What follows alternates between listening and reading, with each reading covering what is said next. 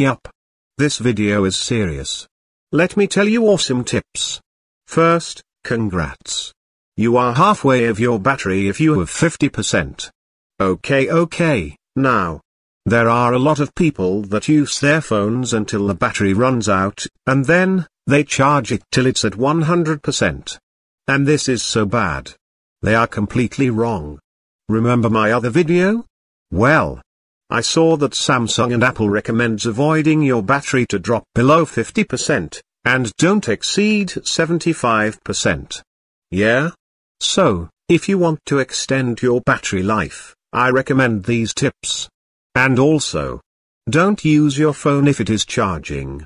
The biggest enemy of your cell phone is the heat, so don't let it get hot while you're charging it, cause it's bad for the battery and its performance.